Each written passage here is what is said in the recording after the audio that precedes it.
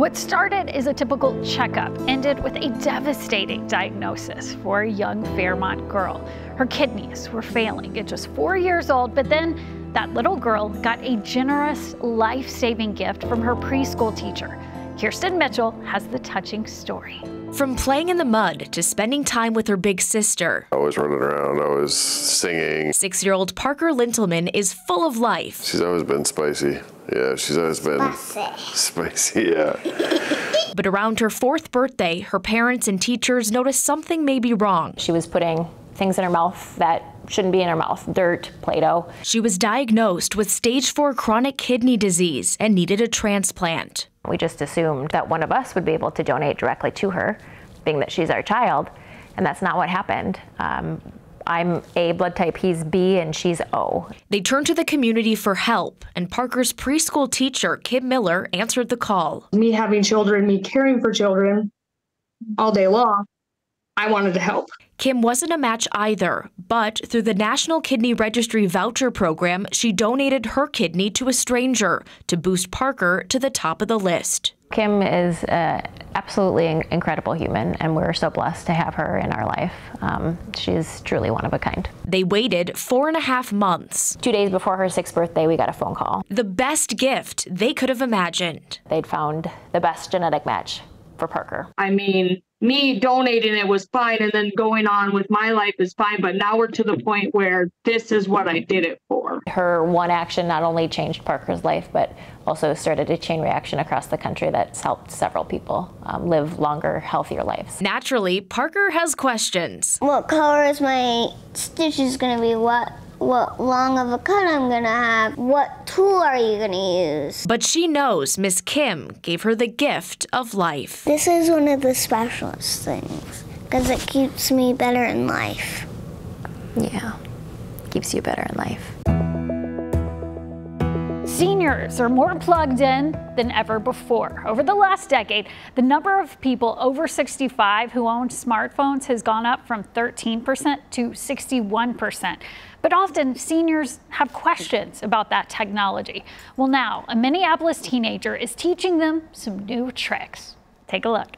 If you click on this, it'll open up all these apps here. Technology is just one of Graham Bennett's hobbies. The Blake School sophomore is a standout runner with his eye on medical school. This just shows you all the tabs that you have open. He also has an eye out for his neighbors.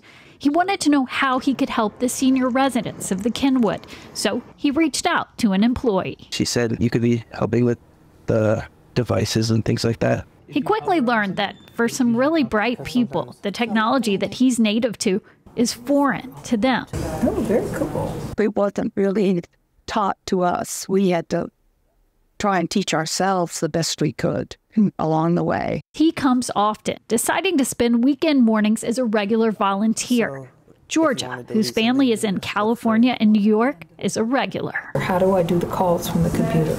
Once you sign in with the Apple ID, then you can FaceTime people. Graham helped me to get me back in so that I could use my internet and be able to talk to all my family and so forth, because otherwise it was very difficult. Now she's learned about digital video and how to use editing software. So a lot of the time when they first come in, they're frustrated about a problem, and then by the time they leave, they're like more curious about what else they can learn. Monica, whose family's in New York, is learning about storing those family memories. So you need something that connects to this on one side and connects to the camera on the other side. He lets you try it and see if you've gotten it. If not, he'll explain it again. He's very patient. Patient and effective.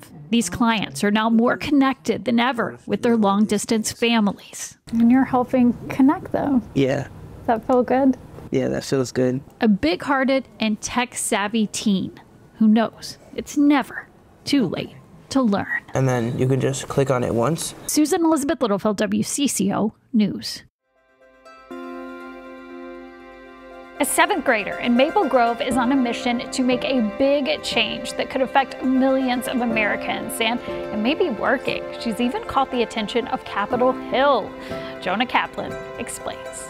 Congress does so much more than just pass a budget. And with no speaker, there's no action on any number of bills, including some that seem like slam dunks. I got sick at camp, but I didn't think that me getting sick would be able to change 40 million people's lives.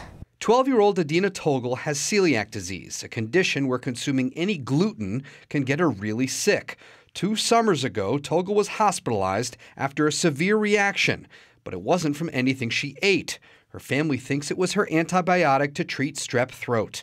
The amoxicillin, like all pharmaceutical drugs, may list active and inactive ingredients, but it does not list any potential allergens like gluten or lactose.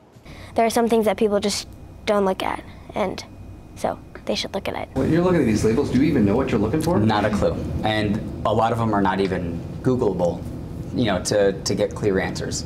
Once Togel got home, the family went looking for answers, and they said the pharma companies wouldn't play ball. That's when they went to their congressman, Dean Phillips.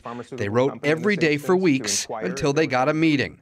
The result is the Adina Act, co-sponsored by Phillips and 21 others from both parties.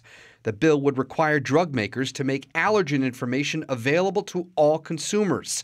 But the bill right now can't go anywhere, and Phillips says this fight is personal. And we should all be having those conversations about identifying somebody of integrity with the mission to be the Speaker of the House, not just the Speaker for the Democrats or the Republicans. And yes, I'm working on that right now. Adina Togel knows she's not a voter yet, but she does have an important voice. Jonah Kaplan, WCCO News. Up next, a Minnesota teacher goes viral. We'll tell you how he is reaching students beyond just the classroom.